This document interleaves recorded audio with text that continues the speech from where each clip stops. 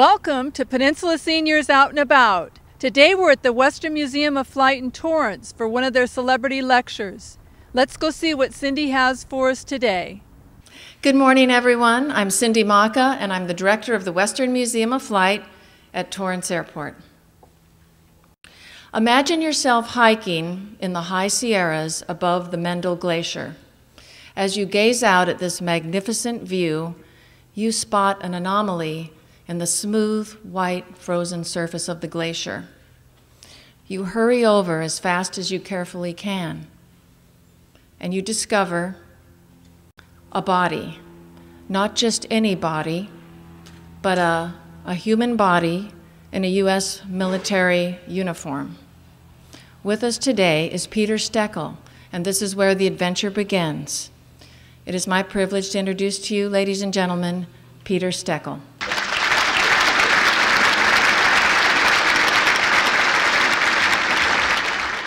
Good morning, everybody.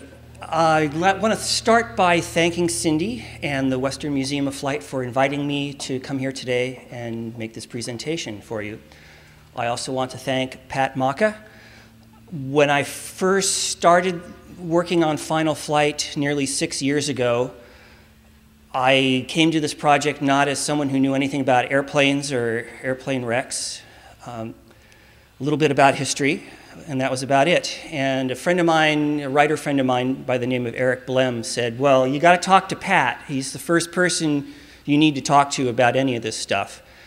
And I contacted Pat. He didn't know me from Adam, but he opened up his archives to me, and he's opened up his house. And I can confidently say that if it wasn't for his help, Final Flight would not be the book it is. So thank you, Pat.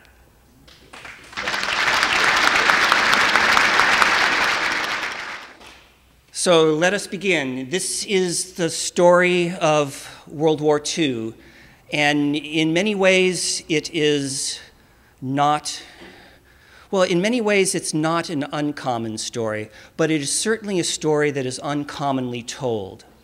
In August of 2007, I was here on the Mendel Glacier in northern Kings Canyon National Park with my friend Michelle. We were up there looking for wreckage of an airplane, very similar to this one. It's the Beech 18 AT-7 Navigator, and we're very fortunate today in having a representative of the Beech 18 out in the front of the museum. So please do take an opportunity to look at it. It's an amazingly beautiful airplane, in my estimation. Now, it was called the AT-7 Navigator. AT stands for Advanced Trainer Navigator because it was used for navigator training. And this particular airplane that Michelle and I were interested in had been lost on November 18th, 1942, with a crew of 4. On board was the pilot, Second Lieutenant William Gamber, Aviation Cadet John Mortensen, Aviation Cadet Ernest Glenn Munn, and Aviation Cadet Leo Mustinen. They were in training to be navigators on the big bombers in early 1942, the B-17. Now, looking at the official report from 1942 when the aircraft disappeared, I was able to confirm that on November 18th, 1942, an AT-7 with a number 41-21079 had departed from Mather Field, California with a crew of 4. Now, for those of you who don't know where Mather Field is, it's slightly east of Sacramento. So 5 years after the plane disappeared, 4 University of California, Berkeley students were on a summer-long backpacking trip through Sequoia and Kings Canyon National Parks. Now, all 4 of them were combat vets from World War II, and so when they came across airplane wreckage, they felt pretty confident that they knew what they were looking at. And here we see 2 of those students on the surface of the glacier. So they continued their trip. This was at the beginning of the summer. They had gone up there pretty much on a whim. They brought their fishing poles. They were going to fish in a series of 5 lakes. They caught no fish. They looked up canyon. They saw this glacier, and they thought, well, let's go up there and check it out. At the end of the summer, they returned to Berkeley, and they were at a fraternity party, and everybody was talking about how they spent their summer vacations. And these 4 guys said, yeah, remember that airplane wreck from the glacier at the beginning of summer? And they told their story, and it just so happened that one of their fraternity brothers was still in the reserves with the Air Force stationed at Hamilton Field in Marin County. So the next day, this fraternity brother went to Hamilton Field, told his superior officers about what happened, and then members from the Air Sea Rescue crew contacted the students, talked one of them, William Bond, into guiding them up to the crash site. Now, this is late September. It's certainly no longer warm enough as it would be in the summer, and the 2 captains had no mountaineering experience. You can see this is what they wore into the backcountry. Bill Bond is a little bit more appropriately attired. He wore boots to walk in. They wore Oxfords. But fortunately, for the first 25 or 26 miles, they didn't have to walk because they did those first few miles on a horse. So they covered that first 25 miles by horseback.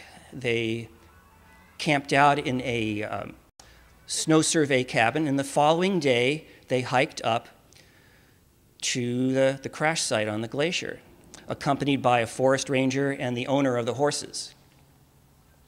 So they got up there, and it was cold. It was, after all, late September. They were wearing their Oxfords, and they didn't have a good time walking across the ice of the glacier. And so Bill Bond did all the work for them, for the most part, and he was able to relocate the 2 engines that they had found earlier in the summer. And here we see a photograph of one of those engines, and on that engine was an identification plaque, and you can see this on the Beach 18 outside. And on that plaque was the number of the airplane, the registration number, 4121079, and that identification plaque is similar to this one from another airplane. So they spent 3 days getting to the glacier and back. They spent 3 hours at the glacier, and they returned empty-handed, as their report shows. I want you to notice they were 10 days off.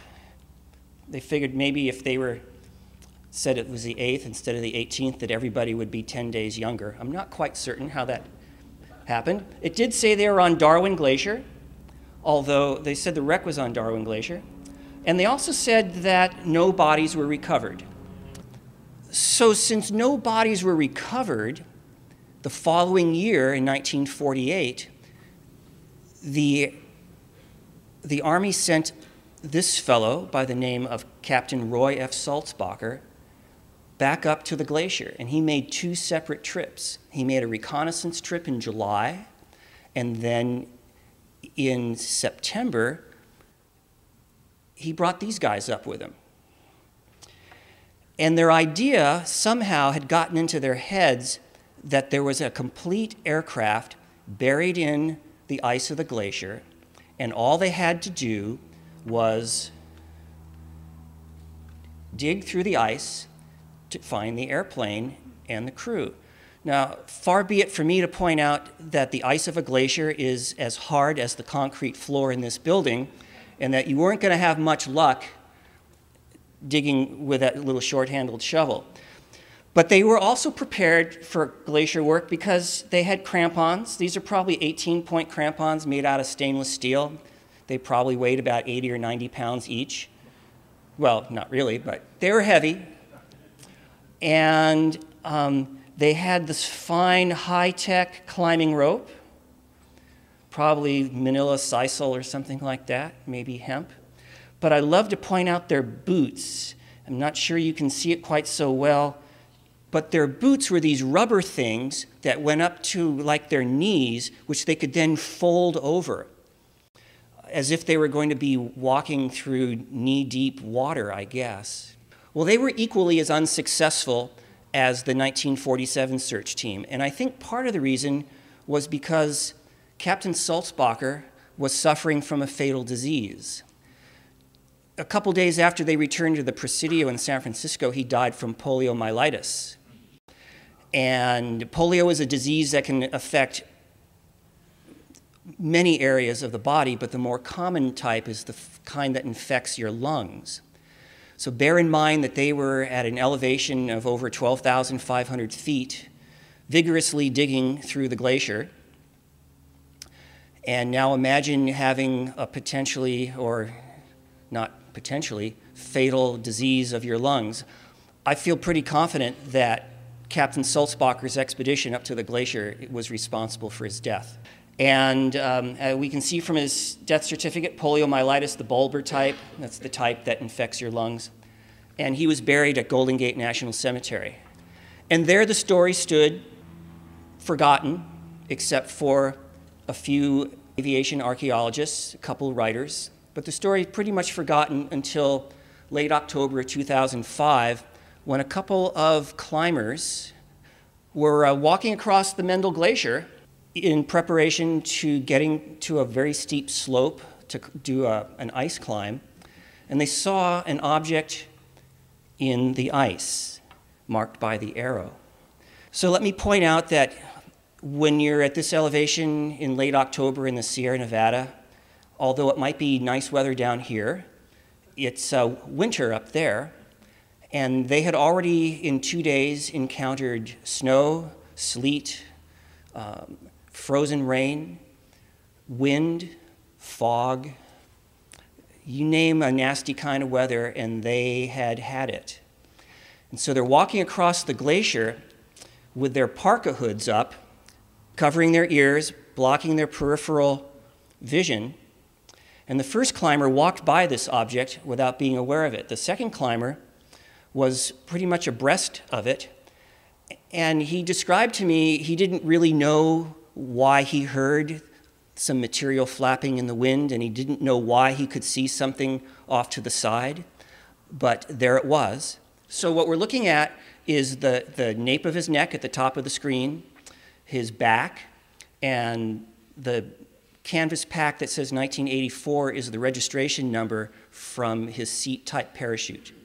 So here's a mannequin wearing a similar type seat-type parachute, so you can get some kind of comprehension of the previous photo. So the climbers canceled their climb. They hiked out, reported their discovery to the Inyo County Sheriff, who then contacted Sequoia and Kings Canyon National Parks, because that's where the remains were located. And the Park Service waited a few days for some snowstorms to come in and leave. And then they flew by helicopter up to Mendel Glacier. And in sub-freezing temperatures in the shade, over the course of the morning and the afternoon, they, as you can see, it had snowed since the climbers' discovery. They walked through the snow, and using hand trowels and ice picks and ice axes, they spent the day chipping through the glacier to remove the remains of the person who became known as the Frozen Airman. At the end of the day, they had isolated the remains on a block of ice approximately 6 feet long, 3 feet wide, and 3 feet deep, weighing about 600 pounds. So they slung it underneath the helicopter, and they flew it to the Fresno County coroner. The coroner had the duty of defrosting the remains slowly over the course of several days, x-raying and ascertaining that the person had not been the victim of a violent crime. And then he was put into a casket, and with full military honors, he was transferred to Hickam Field in Honolulu to the identification laboratory of JPAC. And JPAC stands for the Joint POW-MIA Accounting Command. And they're a branch of the United States military, and their mission is to recover, identify, and repatriate the remains of U.S. service personnel who have been killed in service to our country. Mostly this happens overseas, but it also happens domestically, as in this case, and in many cases in places like Alaska and throughout California. So it took them approximately 6 months, and using all that really sexy CSI stuff you see on TV, they were able to identify the remains as this boy, Leo Mustinen. But let me point out that even though they used all those sexy techniques, none of them worked because they all rely upon having genetic material from living blood relatives, and in some cases having genetic material from the female side of the family. Unfortunately, Leo didn't have anyone from his mother's side of the family still alive. So they ended up using good old-fashioned deductive reasoning. They found a identification tag on the flap of his shirt, similar to the one that says name badge, and looking at it under different colored light, they were able to see the letters of his name, the E and the O of Leo, the A of his middle name, and the M of his last name. And since they had genetic material to compare against the other 3 crew members who were not found, they, by process of elimination and deductive reasoning, said, well, these remains must belong to Leo Mustinen. But there were some interesting questions, interesting in the definition of the word as annoying. The official report from 1942 said that the discovery had been on Darwin Glacier. So how could that be? How could they have found airplane wreckage on Darwin Glacier when Leo Mustinen had been found on Mendel Glacier about 1/4 of a mile away and around the corner? The official report also said that their mission had been from Mather Field near Sacramento north to Corning. So here's a map of California. You can see Mather Field, you can see Corning, and you can see the Mendel Glacier where Leo Mustinen had been found. So now this is odd. Why did the official report say they were north when they were found south? Now granted, the 3 navigators were students, but even students should know the difference between north and south. And the official report said no bodies were recovered. Well, then how come there was this headstone in the Golden Gate National Cemetery south of San Francisco? And I might add, about 100 feet away from where Roy Sulzbacher had been buried in 1948. So, like I said, these were interesting questions, and I have been working as a freelance newspaper and magazine writer since 1991, and I finagled a magazine assignment from a small magazine called Sierra Heritage. They focus on the Sierra Nevada, and I wrote an article which appeared in the fall of 2006. It was called The Mystery of the Iceman, and I tried to answer those questions based on any kind of information I could get, stuff that Pat Maka supplied to me and other interviews with people. And in the course of doing all this research, it occurred to me that this was a story that deserved more than just the limited distribution in a small magazine, because the more I learned, the more I wanted to know. And I figured if I wanted to know about this stuff, there must be some other people out there who would like to know the rest of the story too. And so there I was on the Mendel Glacier with Michelle in 2007. The big question I wanted to answer on my first trip was, where was Leo Mustinen's airplane? Since none had been found with him on Mendel Glacier, maybe back in 1942, 1947 and 1948, maybe they hadn't been looking on the Mendel Glacier. Maybe they'd been looking on the Darwin Glacier, like the report said. So I wanted to confirm that. And to give you an idea of the scale of the Mendel Glacier, the figure in the foreground is Michelle. We're looking at an area that's probably the size of a couple of football stadiums. Well, we pretty much quickly found lots of evidence of an airplane on Mendel Glacier. We found one of the front wheels. We found an engine. We found a piece of another engine. We found a section of the wing. And we found lots of little pieces. The bottom right-hand corner is a fabric from one of the seats. The upper left-hand photograph is a piece of the fuselage that's crumpled up like an accordion. And so as Michelle walked down the glacier, down what we call the fall line, I began to traverse a line along the top of the glacier. And as you can see, it's a mix of rock and ice. It's not easy going. And I had a GPS unit in my hand with the coordinates from where Leo Mustinen had been found in October 2005, which I had gotten from a FOIA request at the Park Service. So my idea was I wanted to sit on the spot where Leo Mustinen had spent 63 years waiting to be discovered. And as I was walking across the glacier, I saw an object. And from a distance, it looked like a small tree, about the height of this podium, maybe a little shorter. And it looked like this tree had been blackened and killed by the frost, and it was leaning up against the rock. So let me remind you, we're at 12,500 feet. Half the atmosphere with half the oxygen is below us. I'm an old duffer, and my brain doesn't work as well at high altitudes as it does at sea level. Like I feel like a genius right now because we're so low. And it didn't occur to me that I couldn't be looking at a tree because look at that slope. There's no trees there. There's no grasses. There's no wildflowers. I mean, there's nothing up there. There aren't even any insects to bug you. There's just nothing up there that's alive except for Michelle and myself.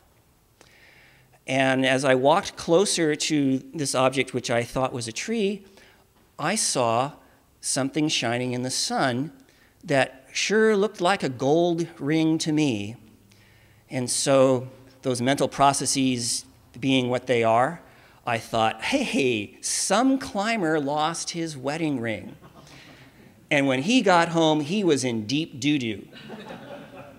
But the good news is a subsequent climber found that ring, picked it up, slipped it on the end of a branch on this little tree so that when the first climber returned to Mendel Glacier, he would find it and all would be well once again.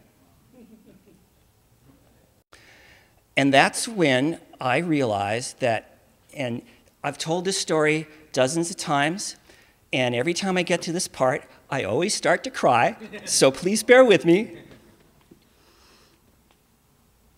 Because what I saw was not a tree, but the remains of a second member of the crew. This is his ring. So Michelle and I reported our discovery to the backcountry ranger at McClure Meadow, and the Park Service went up the following day, and he wasn't embedded in the ice like Leo Mustinen had been, so it was quite easy for them to recover the remains and take them to Fresno, and then once again shipped under full military honors. He was taken to Hickam Field to JPAC, to their identification lab, and about 5 months later, he was identified as Ernest Glenn Munn, known as Glenn to his family. So let's talk a little bit about the Beech 18 AT-7 Navigator, because in order to understand the rest of the story, it's important to know something about the airplane and something about where it ended up. This is the AT-7 Navigator, and it has some interesting features that we don't see in airplanes today. The first feature you'll notice at the top of the fuselage is a dome. It's a celestial dome. the Beech 18 was designed as the first corporate airplane. It, in its 32-year manufacturing history, it had over 32 different iterations. The AT-7 was just one of those iterations, and over 8,000 aircraft were produced. There's only one other twin-engine airplane that had a longer and more productive history, and that's your exam question for today. Does anybody know what that airplane was? DC-3, thank you very much. Beech 18, also called the Twin Beech because it had two engines, and above the fuselage was that celestial dome. It also had an empennage and twin tails because in the 1930s, aircraft designers didn't have a whole lot of experience with twin-engine craft, and the idea was that what will happen if one of those engines was to die and no longer be functional, how could you steer the airplane with just one rudder? So they thought, well, each engine needs to have its own rudder. And so you see a lot of aircraft designed from the 1930s that were twin-engine aircraft with twin rudders. The Lockheed 10 and 12 Electra, similar to the Amelia Earhart flew, looks very much like the Beech 18, just as another example. So the celestial dome, let's get back to that. You can see two different types of celestial domes. The students would stand on a stool and using an octant, which you can see in the upper left-hand corner, they would do star sightings and plot their position using the same techniques of navigation that mariners had been using for hundreds of years. And one person I talked to who was a navigator in World War II reminded me that they never knew where they were because it took, depending on how good a navigator you were, 15 minutes to a half an hour to plot your position. So he said, we always knew where we had been. The interior of the Beech 18 in its first iteration as a corporate airplane, they had seats on one side and a sofa on the other. Well, they ripped all those out for the students, and they had a row of 3 student desks. And these were the same desks that all of us sat at in junior high school and or high school, where the chair and the table are all bolted together, and then they would bolt the whole thing down to the floor.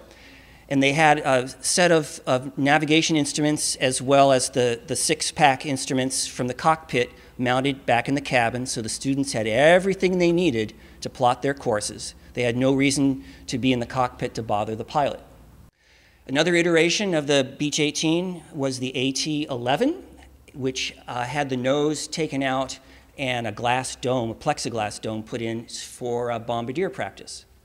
On the top of the fuselage was this kind of football-shaped object. Inside of that was the ADF, the Automatic Direction Finder, state-of-the-art radio navigation for the 1940s. And all in all, as Jim, who owns one of these, would say, it is one beautiful airplane. So how did I get involved in the Frozen Airman story? Well, it all began with Boy Scouts. When I was 12 years old, I went up to Camp Wolverton in Sequoia National Park with my troop, and we went backpacking. But before we went backpacking, we had to get in shape because we were at a high elevation, so we went on some walks. And being a kid from Southern California, from West LA, I'm not embarrassed to tell you, I had never seen trees this big. I'd never seen a waterfall like this. And I'd never seen a scene like this.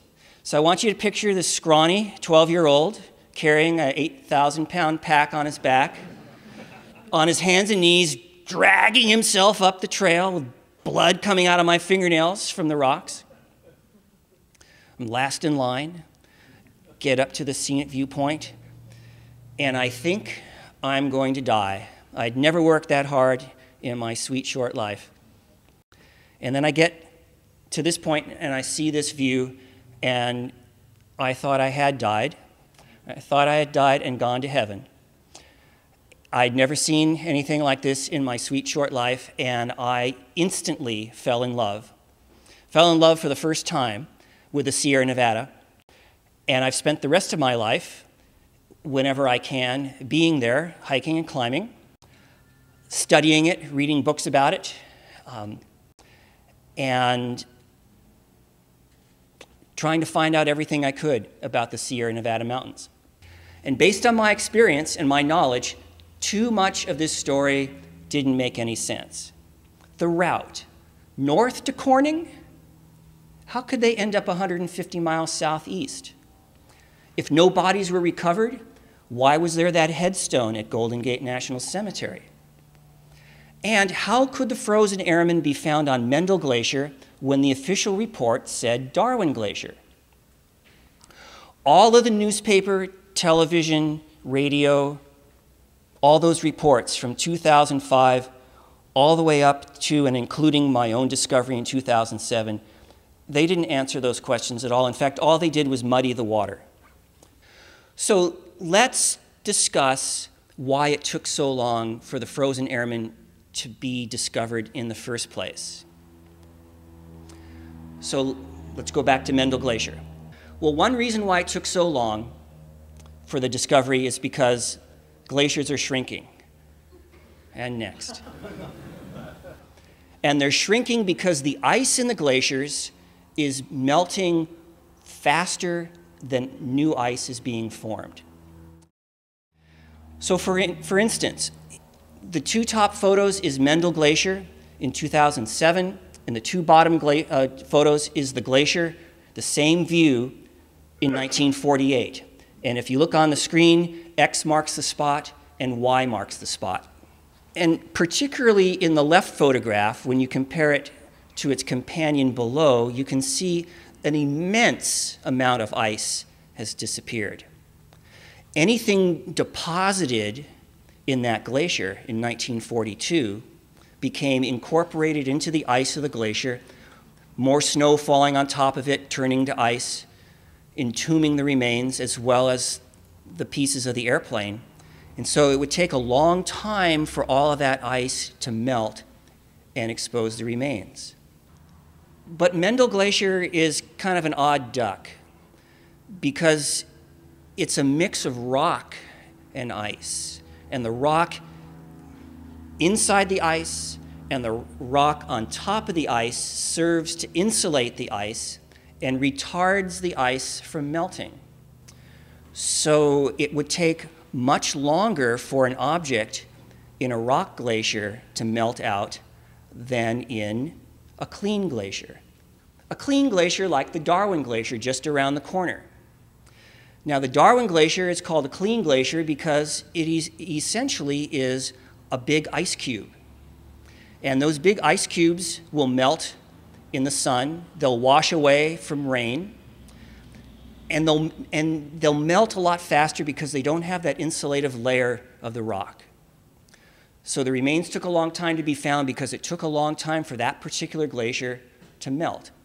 Now, what about the confusion about Mendel Glacier and Darwin Glacier? Well, I had posted a lot of this stuff and my theories and my continuing research on the Final Flight blog, including the names of the captains who went up to the crash site in 1947. And the daughters of one of those captains, Robert Lewis, saw his name on my website, and they contacted me hoping that I could supply them with information from their father. Their father flew a B-17 in the 8th Air Force. He flew, I forget the number now, but it was close to 50 missions. And he didn't really ever talk about his wartime experience, and his daughters wanted to know about what their daddy did during the war. So they contacted me hoping that I could supply them with information. I was hoping that they could supply me with the same information. But they did have photographs that Captain Lewis had taken in 1947, and they did have his topographic map. And on his topographic map, which they very graciously lent to me along with his photographs, he had circled Mount Darwin. Mount Darwin, just north of Mount Darwin, is the Darwin Glacier. Just north of the Darwin Glacier is the Mendel Glacier. And I was convinced that if Captain Lewis circled Mount Darwin, he probably thought he was on the Darwin Glacier. So that settled the mystery of Darwin versus Mendel Glacier. They were just confused. And the final reason why it took so long for Glenn and Leo to be found is because the Mendel Glacier is incredibly remote, which is not to say that it is incredibly difficult to get to. In my younger days, I could get there in a day. As I said, I'm an old duffer now. It takes me 3 days, 2 days to hike in and a third day to get up to the glacier. But it's hard work getting there, and it's remote, and there's no reason for people to go up there unless they're climbers coming to climb this really, really steep field of ice known as the Mendel Couloirs. How steep? At the bottom, it's 60 degrees. Towards the top, it's nearly vertical, and it's about this wide. So it's remote. You need extreme technical ability to climb, and the ice doesn't form every year. So you can go for years without anyone ever going up there. And that's the final reason why it took so long for the remains to be found. So the next question, how is it that 3 navigators could get lost, even if they were students? And why would a pilot, who I think it's natural to assume would know where he's going, why would the pilot allow the students to get him lost? To answer this question, we need to know their exact route. Was it really Matherfield to Corning, or was it something else? I thought it was something else, and digging through the official records, I found a telex buried that gave the route. It's highlighted in yellow. It says the destination was Mather, south to Los Banos, and then north to Roseville, which is near Sacramento, and then north to Orland, which is near Corning, and then back to Matherfield. So essentially the I-5 corridor of today, south, then north, then south. And it also had the weather report for the day. And basically it said that from Matherfield south to Stockton, the visibility was, let's say, 3 to 4 miles, unlimited after that. It said that the ceiling was 3,000 feet in Red Bluff with broken clouds and light rain, but that the weather was clearing and that everything to the south was just hunky-dory. Not exactly Cavu type, clear above, visibility unlimited flying, but still not bad weather. Certainly not horrible, horrible weather that would get a pilot buried in the clouds or a navigator confused and not knowing where they are. So I thought about that for a long time, and I think I came up.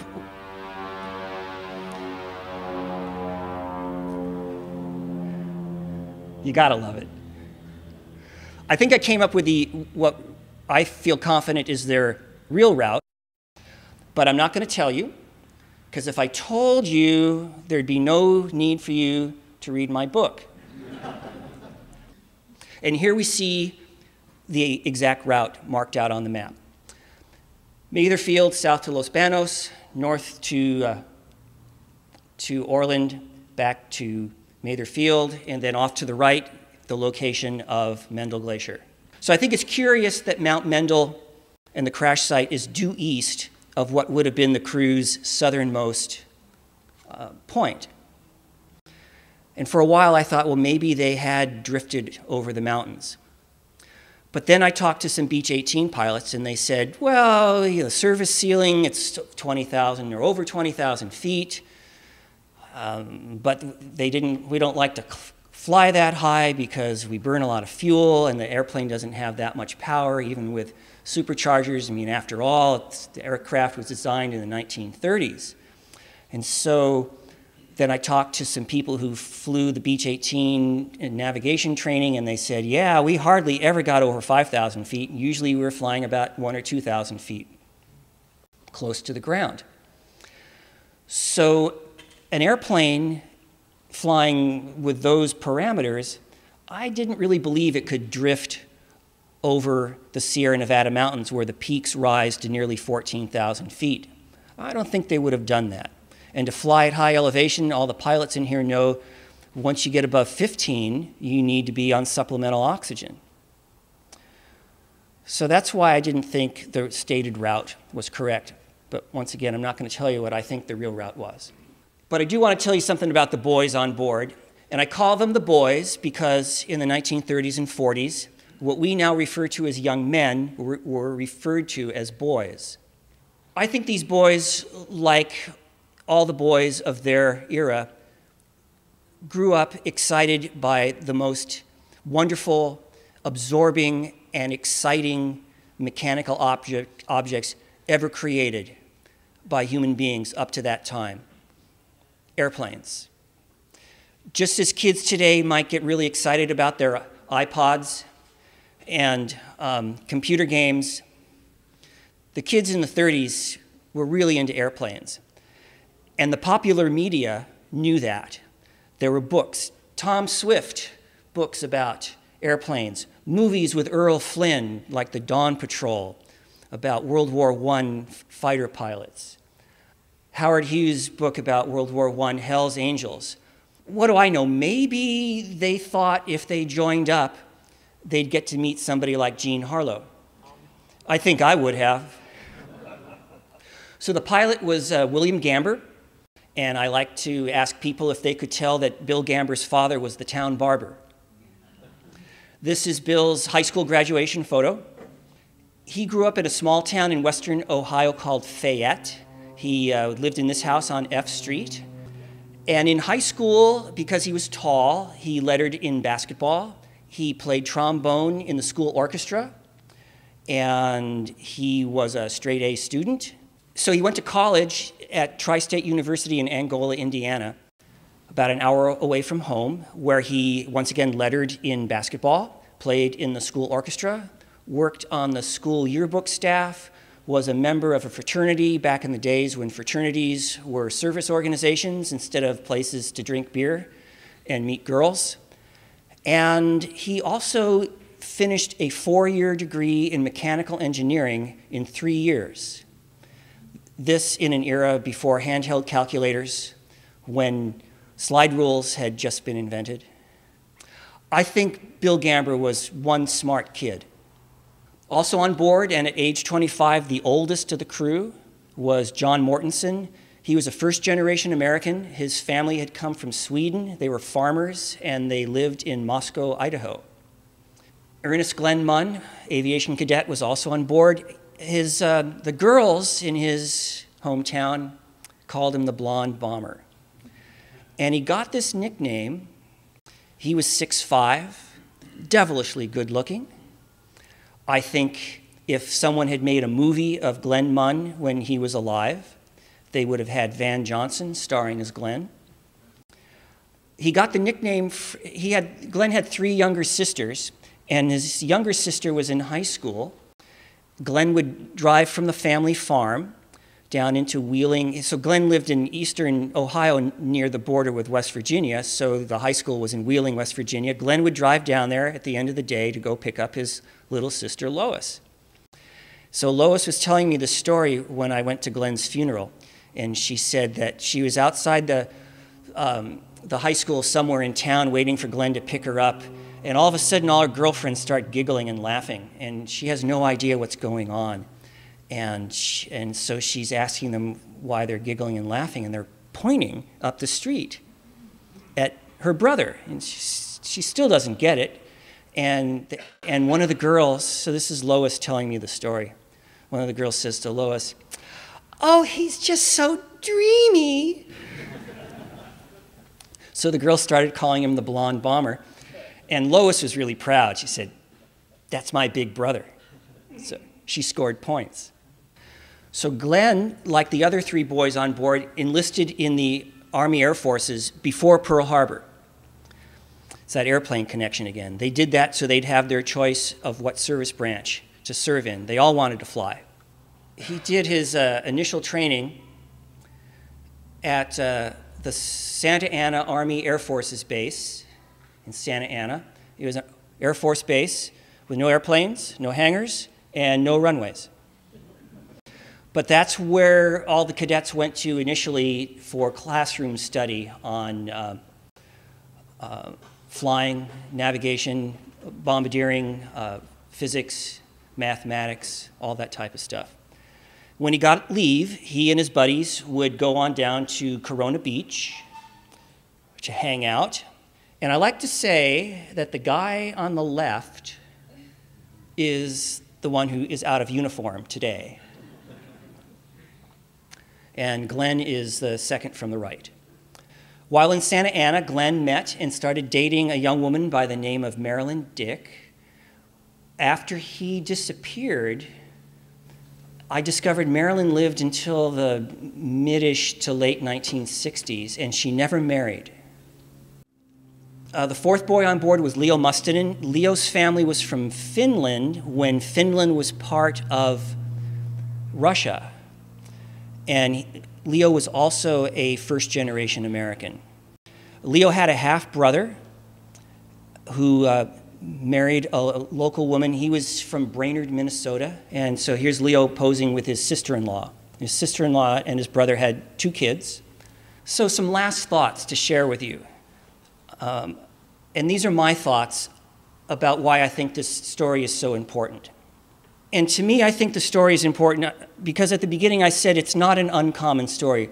Lots of people died in World War II.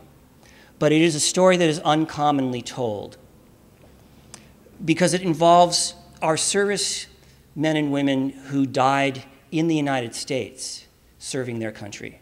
According to the Department of Defense, there were 16.1 million soldiers from the United States who served during World War II. All service branches, 16.1 million. Of course, they weren't all combat. Of those 16.1 million, there were 671,000 who were wounded. There were 405,000 casualties. There are 291,557 killed in action. Other non-combat deaths, 113,842, or fully 28% of our service personnel who died in World War II were non-combat deaths. And to me, that meant there were actually 3 fronts during the war. For sure, the European and North African front, South Pacific, and the third front that I like to call the home front.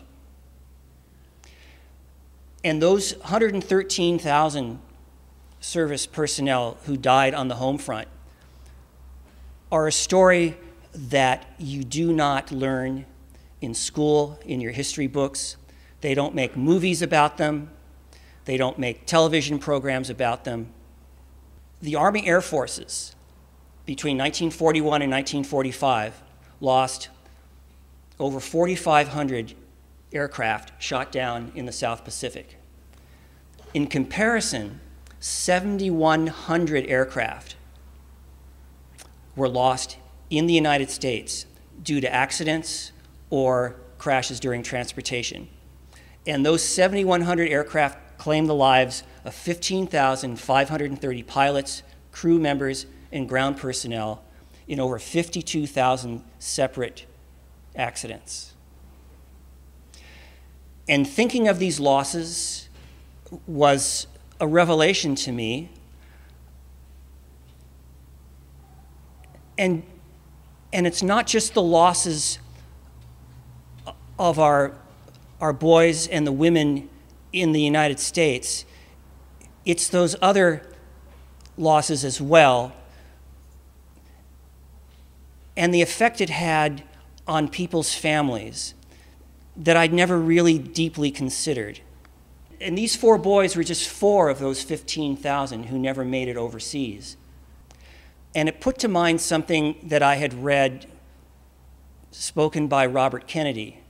And Robert Kennedy was talking about Vietnam, but I think his words have the same meaning for the boys we lost in World War II and the boys that we lost before that and continue to lose.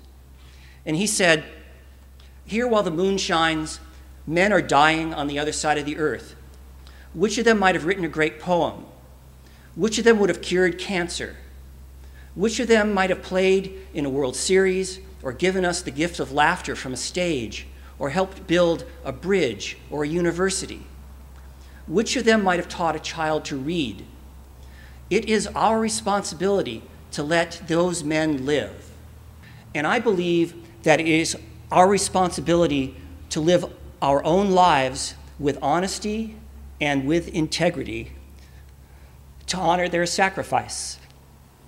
I know there's always lots of questions, and I'd love to answer questions. And if you have stories to tell, then please do, because learning is not a one-way avenue, and it's a two-way thing. And I learn lots at these things.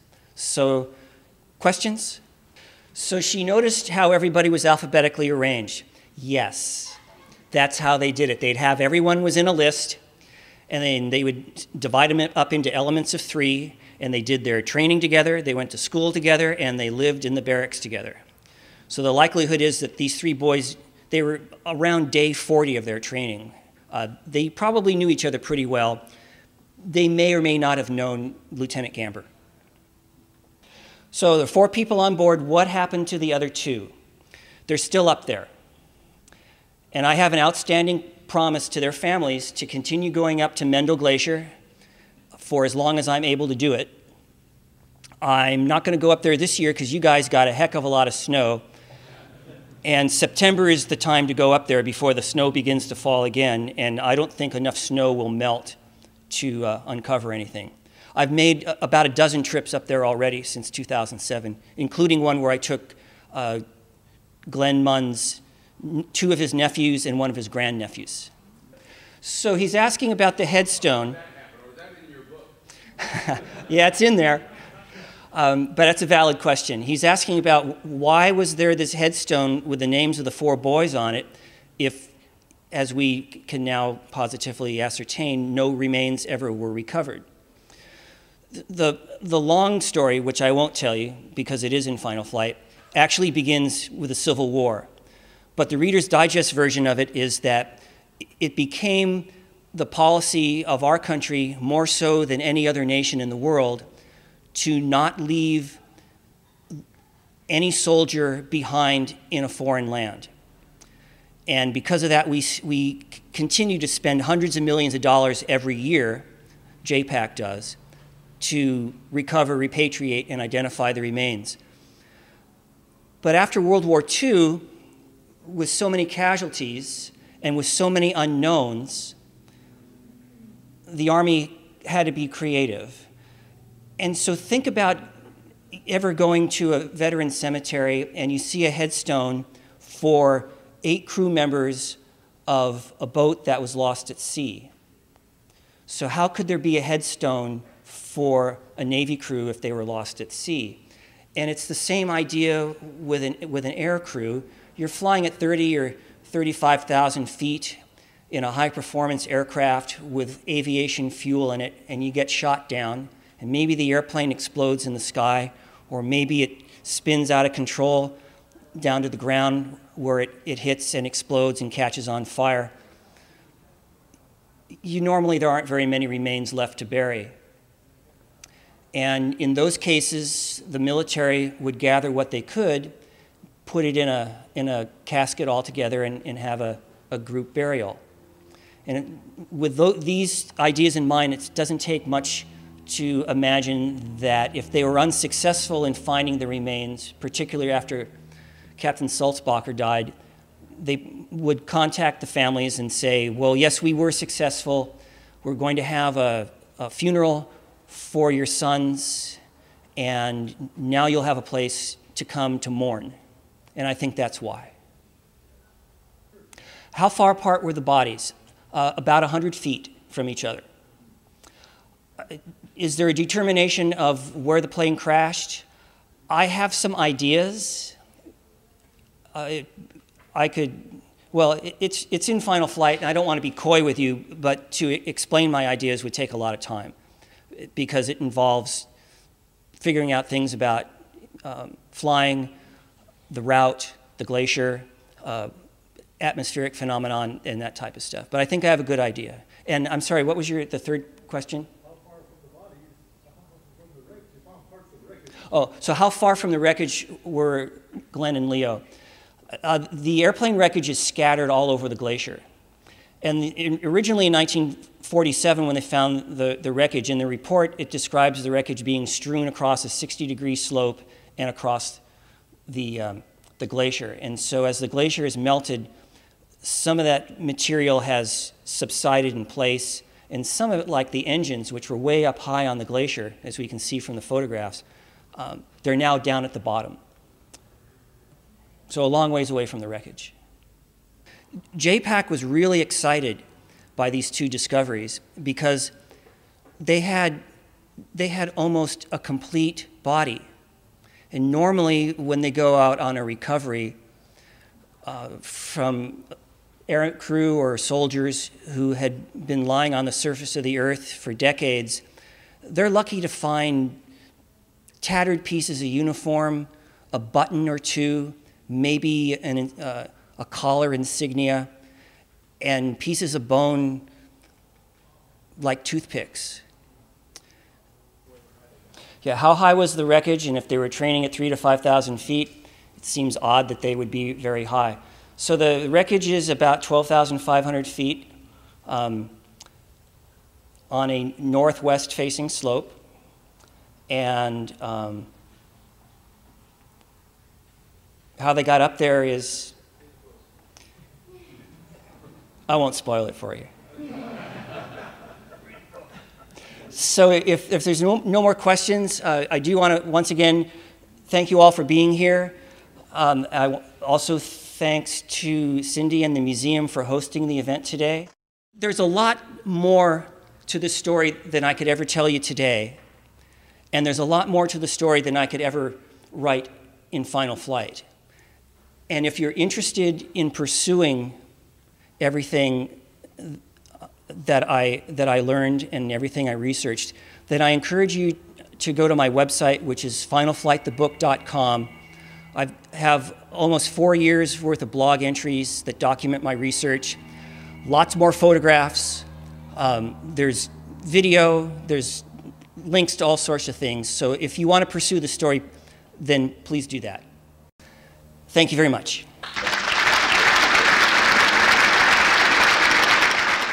Thank you for watching Peninsula Seniors Out and About here at the Western Museum of Flight in Torrance. I'm Betty Wheaton. I'll see you next time.